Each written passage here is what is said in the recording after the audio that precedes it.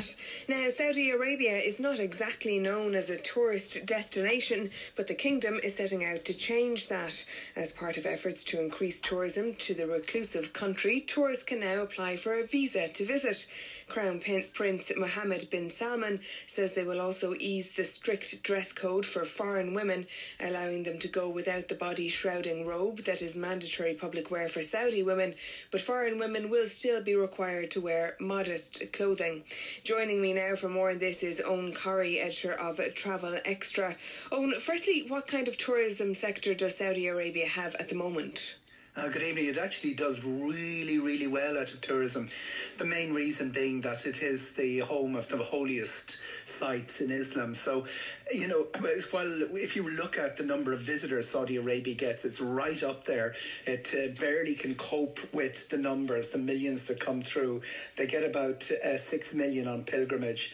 And in the month of August this year, it'll be July next year for the Hajj, about 2 million of those will be coming through. So overcome are they by this event that they have to ration the places. They're enormously expensive. Each country gets a ration of the number of visitors by the population of the Muslim population within the country. Ireland, for instance, gets 500, and enormously expensive. It costs about 15,000 to go from Ireland.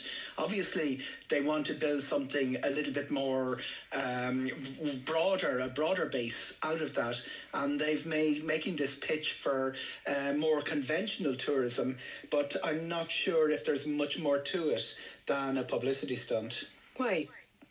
It's still going to be awkward to get to. The visa will be expensive by comparison with what's going on around it. I suspect what they're doing is they're looking at what's happening in all those smaller states to the east. Dubai has been immensely successful. Abu Dhabi has been great, successful. Qatar has been successful. Bahrain, Kuwait, and they're sort of saying maybe we could get a little slice of this action. But I think with the cost of the visa and with the difficulties, access won't be a problem because so many strong airlines fly through the Middle East. But the other difficulties will be overcoming that perception of Saudi Arabia as being a dark and forbidding place, even if they relax the dress code. Yeah, and on the dress code, I think women in particular may have reservations about going to visit. What would it be like for them practically there on the ground for women? It's not. I was in Iran, which is Saudi's arch enemy, 2 weeks ago. It will not be that different. Iran is quite a successful tourist industry, and what they require of Western women since the Islamic Revolution 40 years ago is that they cover their heads. It can be a brightly coloured scarf. It'll be something that would be familiar to older listeners from what would have happened in churches in Ireland in the 1950s. What I suspect Saudi Arabia are seeking is something similar, and they will be bringing people into their country to see some of their archaeological sites. They've applied for a large number of resorts along the Red Sea diving, all of those sort of things that are done off Egypt and from the other side of the Gulf as well. They'll be looking into all of those areas, and they won't make it too difficult in terms of dress code, but they still will have to overcome the fact that it is €100 effectively to get the visa.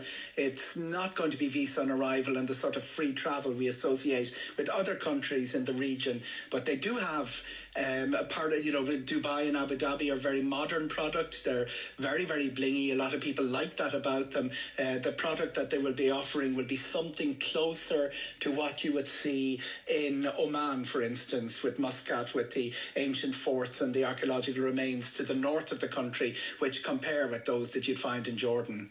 So would you recommend it, Eoghan, do you reckon, on definitely balance? There's going to be a curiosity factor here, and it would be, for all of those people who collect countries, myself included, I'll definitely be very interested going in.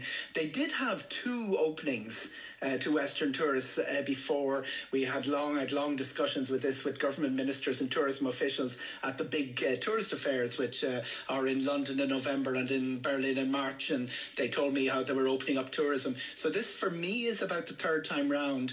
I suspect it's probably prompted by the dynamics of the region, where they're getting an awful lot of coverage for the war in Yemen, for instance, and the unfortunate track record of Mohammed bin Saddam since he came to power, or effectively seized power, or was brought to power. So the Western tourists, attracting Western tourists, is sort of largely a gesture to say, okay, we're not the bad guys, try and come and see for yourself. All right. Well, some people, as you say, may be tempted. Thank you very much for joining us on that. That's Eoghan Corry, editor of Travel Extra.